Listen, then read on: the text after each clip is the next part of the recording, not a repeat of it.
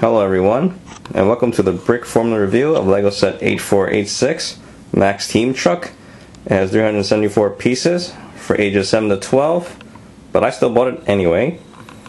It's from Cars 2, brought to you by Disney and Pixar, and this set retails for $39.99. Here on the front we see Mack and McQueen, and I just want to note that the details on McQueen and the eyeballs over here are the only marked pieces in the set. That means everything else you see here are stickers. Alright, so not so bad. Here on the side we see Mack and McQueen again.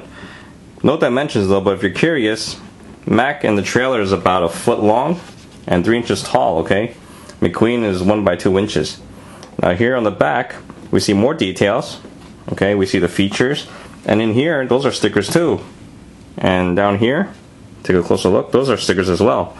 So I'll talk about this set in more detail coming up. Alright, first we have McQueen, who is really cool. I really like the details here, on the top especially. Here's the side, it's really nicely done. There's the bottom. And this is about the same size as a Hot Wheels or Matchbox, maybe slightly bigger. Okay, there's the front, where he's got that hot shot look. I just want to point out that this is the classic version of McQueen. So this is the one that you see on all the promotions and the posters. On the back of the instruction book, they have a checklist here, which is really nice. Okay, as you can see, there are 3 different types of McQueen. You have Classic, Radiator Springs, and we have World Grand Prix. Alright, so if you're a huge fan, just want to let you know that there are 3 different ones for you to collect. And the way you tell is by the different markings on the top, the side, and the hood, even the back. Okay, so that's pretty much it for him. Let's take a look at the accessories. Alright, here we have the toolbox, which is a very straightforward build. Okay, this goes inside the trailer, which I'll show you that later. And here we have the cone, which I think is really cute. Alright, there it is. You have a flag sticking out of it. And there's a sticker that goes on there, but I didn't bother with that. So here's what it looks like without it. Alright, let's take a look at Mack. Okay, here is Mack. Alright, he's a really solid build. Okay, there's the top. There's the side. There's the bottom. And here we have the back.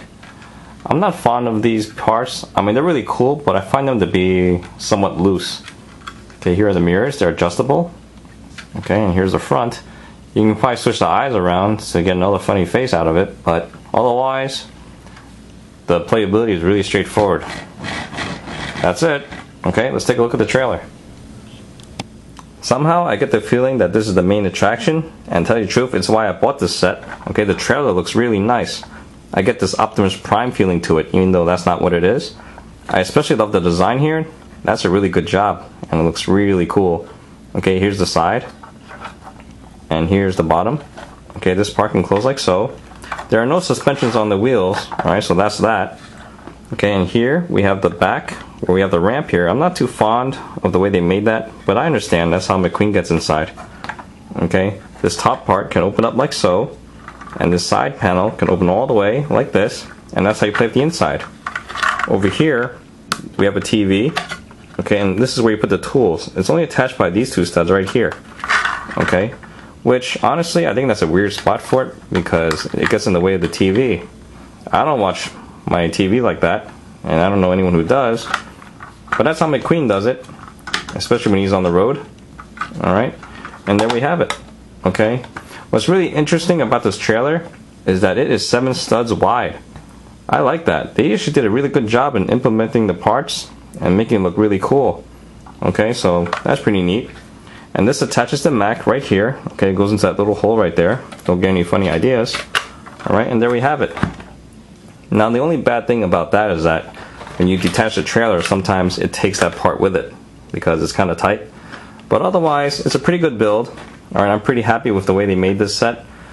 And as far as parts are concerned, it's pretty good with the parts, especially for like the red ones. Alright, and that sums up my review. Alright, I hope to see you guys next time, and I hope you enjoyed the show.